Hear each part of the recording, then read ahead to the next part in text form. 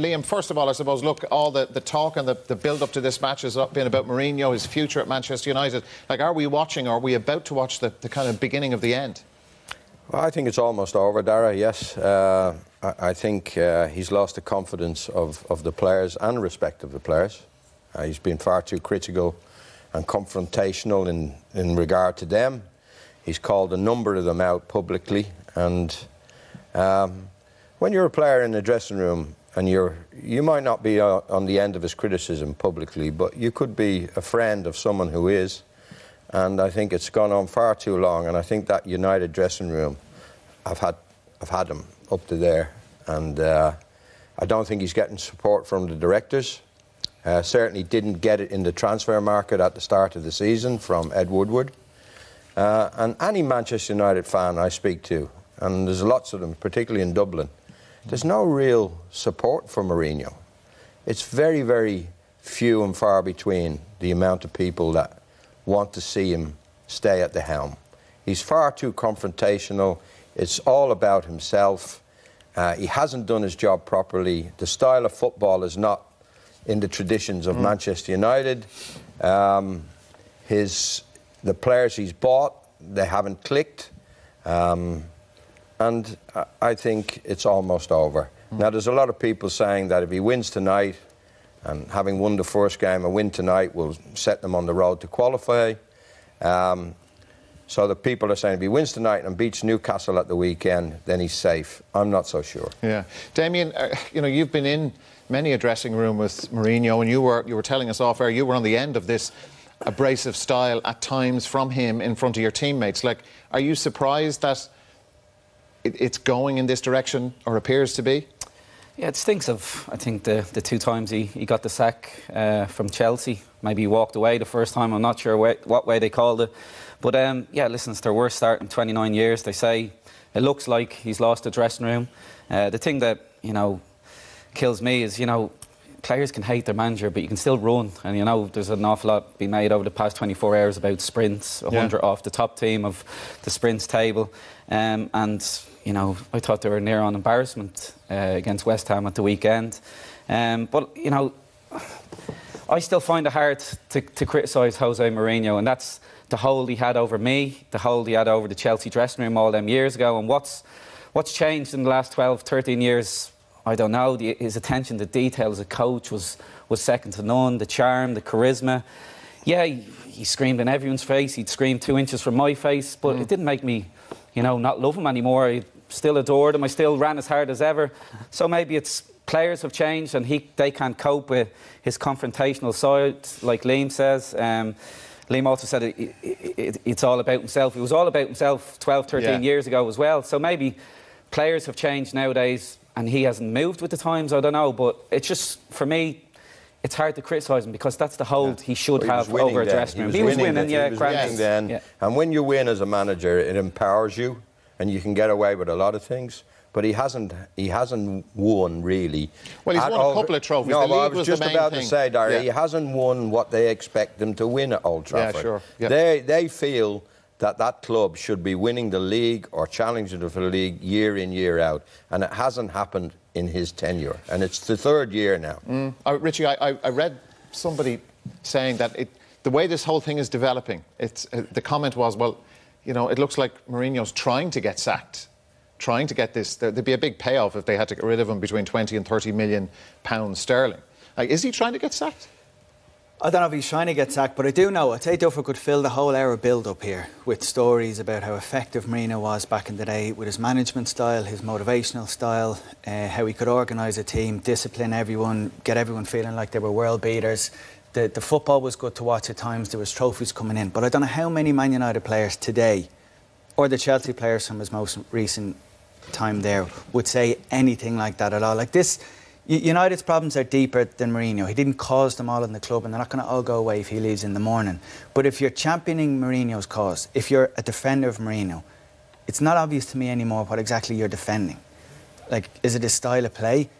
Is it his ability in the transfer market, the way he handles the directors, the way he treats players, his public comments, the results he gets? On almost all of those measurements, you're sitting there and go, What are we defending It's if we're negative. defending Yeah, even Jose his Mourinho coaching, anymore? even his coaching, Everything Richie. about it. You know, he hasn't put that defence right. That defence is leaking goals, been leaking goals for the last couple of seasons. And he hasn't been able to put it right.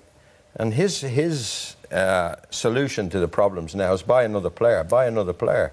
I asked Damien when we were talking earlier on, he used to go into detail in coaching and how he wanted why things does to- he not anymore? But he just seems to be chopping and changing all the time, particularly the central defence.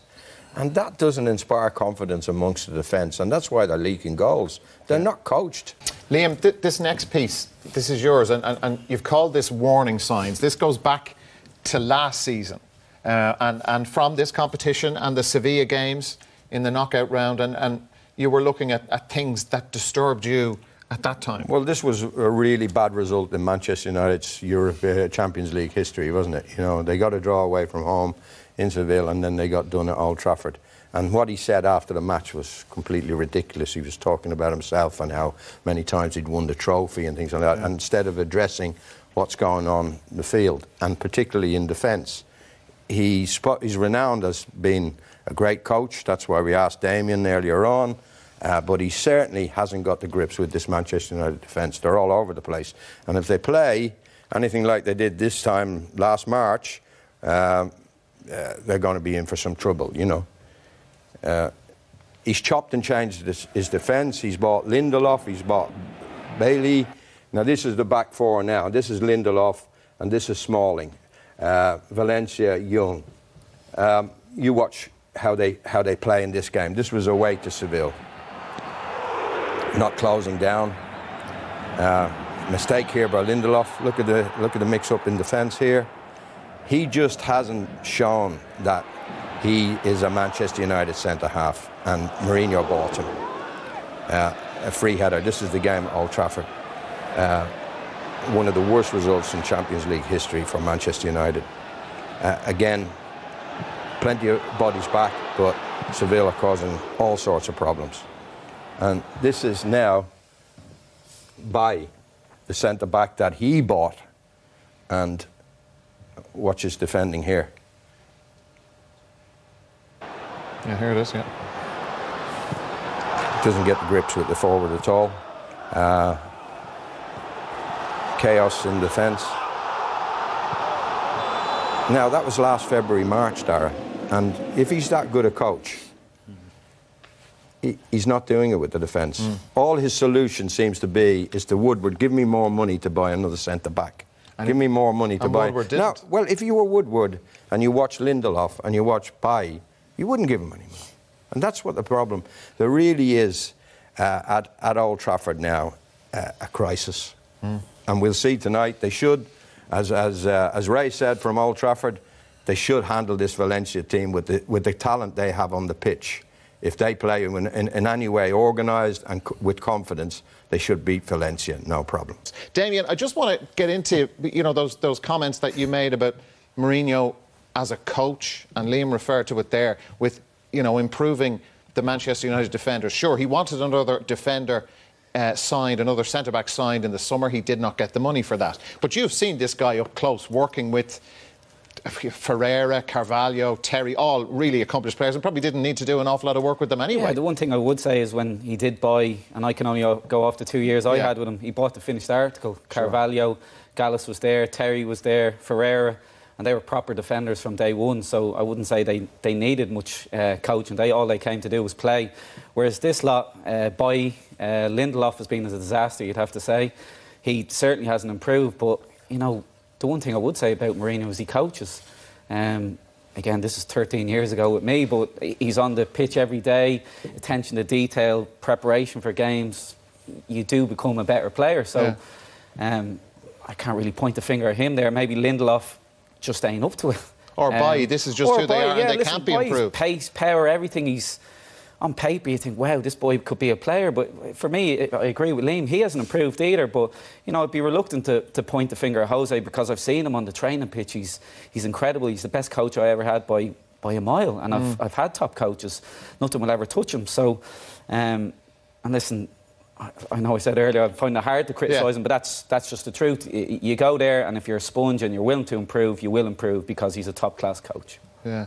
Well, what does that tell us about this Manchester United group? That, like, we'll assume that he is still doing the level of coaching, the attention to detail. OK, he's described as reactive more than proactive, in that he's more interested at times in what the other team are doing than his own side. So, like, what's going wrong here? Why is the whole thing breaking down? The one thing I would say to him, and that's why he doesn't probably stay around too long, is, you know, he just likes to buy instead of improve the player. If he's going to stay there for 1, 2, 3 years, instead of trying to improve that player over time, maybe he just looks to buy. And the club, which maybe should have been alarm bells in the summer, didn't really back him. And maybe it's going off what he's purchased centre-half-wise in the market already. But, you know, if that was me as a manager, and, you know, you're going, who's it off, Spurs Alderweireld? Yeah. And they didn't back him, and it looks like Alderweireld wanted to come. You know, already that's alarm bells going on. Van Dijk as well. He was up, wasn't he? He was up for grabs. A lot of, you know, Liverpool seemed to hesitate, and could he have come in there and got a really top-class centre-back, you know? But the worrying thing for me is he spent 490 million, and I think that team needs another. You could go double that again. Like right back, you got Valencia, Young. They're just converted wingers, 2 centre halves further up the pitch. You could go on all day. So, you know, played McTominay, who's a central midfield player. He played him at the back against West Ham.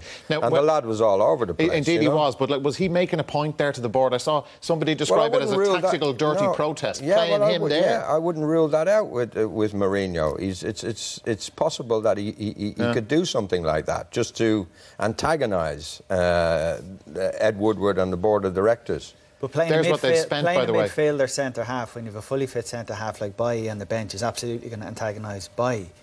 Now, he's in the team tonight again as one of the players he needs a performance from. So, again, it's his handling of people, it's his handling of the dressing room. You look at a distance, and you asked a question earlier, does he want to get the sack? And I don't deep down believe that's the case, but he's behaving in a way which surely he must know, because we've seen it from a distance before. This only ends one way. Yeah, there's only so many fronts you can be raging but Richard, we've seen him behave this way before. Now, I just want to, the point though as well, just one moment, Liam, like the point about players now in 2018, agents in the background, you know, like Damien didn't have, I'm sure it probably upset him when Mourinho's in his face shouting and roaring in front of the rest of the group. But, like, can you not do that with professional footballers anymore, to be that abrasive, to be that confrontational? There are times for it, not every day. I'm sure Klopp does it, I'm sure Sarri does it, I know Guardiola. You don't read about it in the paper. Exactly, that's my point. There's a way in which you can, I don't want to say hammer, but you can criticise a player, you can tell him where he's gone wrong, you can point what he should be doing right, you can...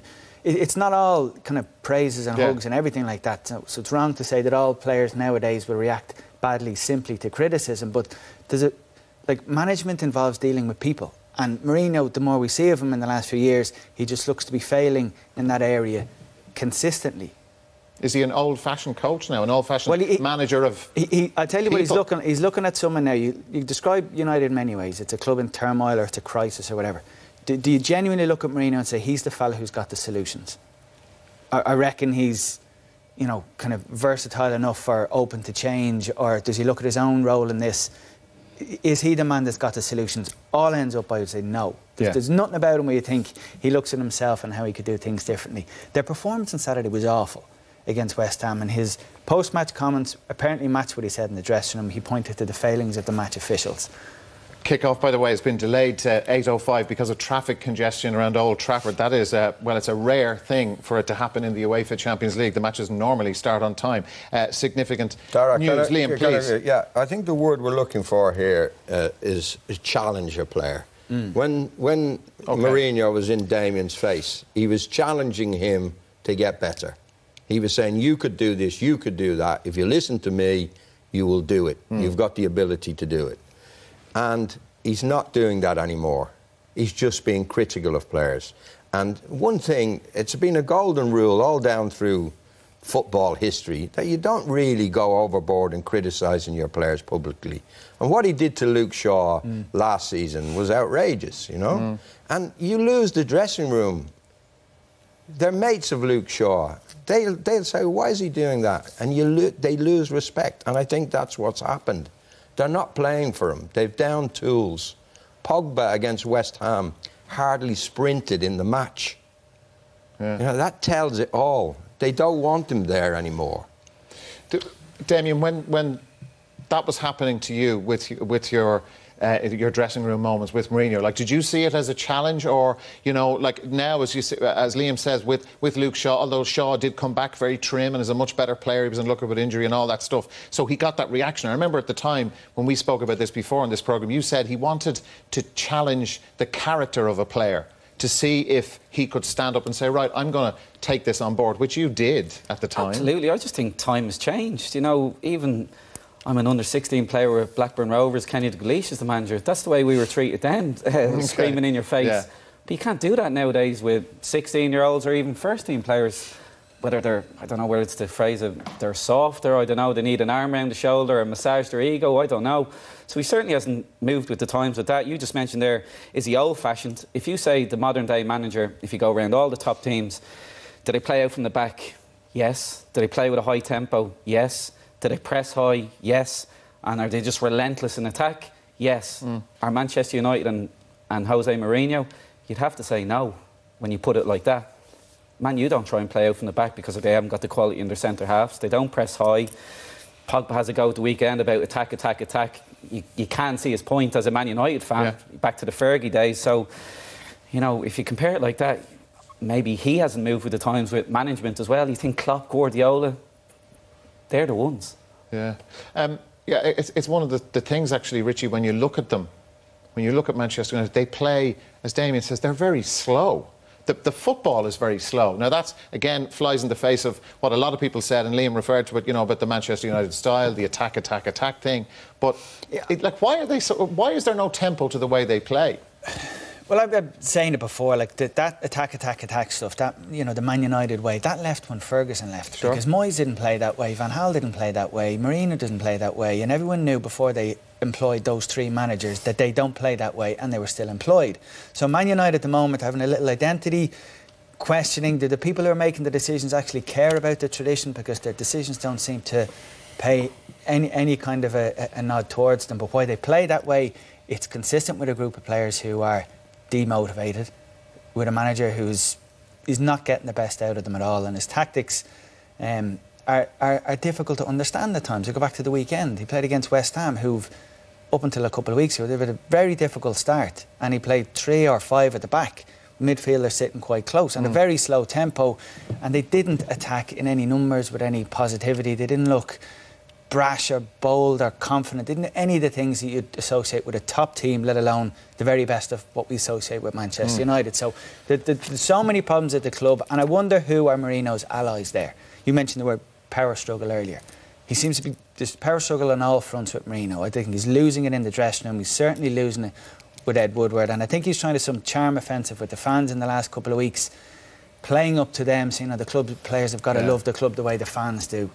When you're at that stage, that's desperation. Rui Faria, his long-time assistant, who's been with them since the Porto days, he's gone. But just as another side to this, like we're building up a picture of a dressing room in crisis, a club in crisis. I did read an article in one of the English papers, Liam, the other day, where they were putting another spin on it to say, right, are things really that bad? Last season, 81 points. Season before that, they had their 2 trophies.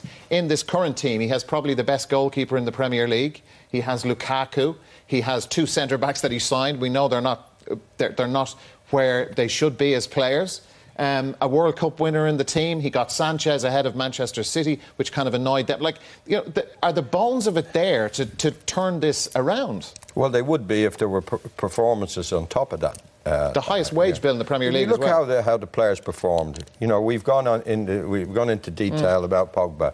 He was very, very good in the World Cup. Conscientious, doing his job.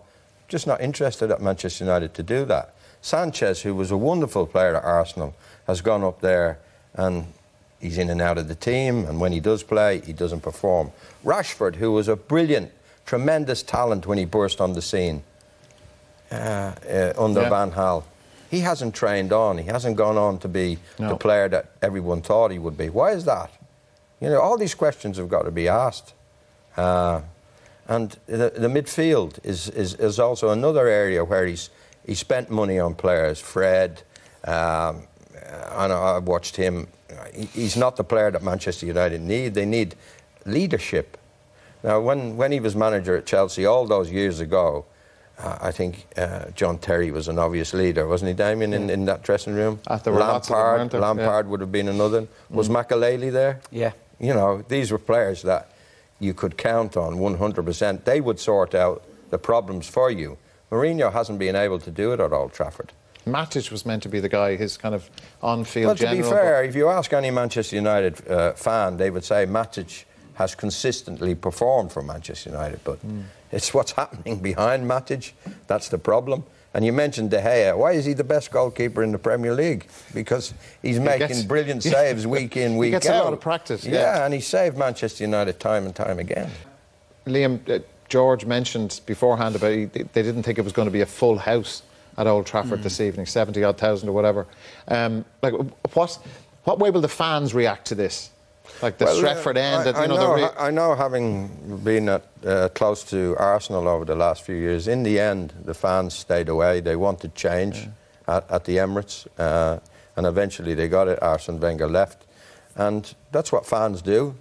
I know some Manchester United fans, who are friends of mine, said, I'm not going anymore while he's in charge.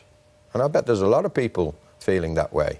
But it's Champions League night. To go back to the team, this is the most prestigious trophy in world football, I believe, club football. Yeah. So these players should be up for it. So what we're looking for tonight is energy.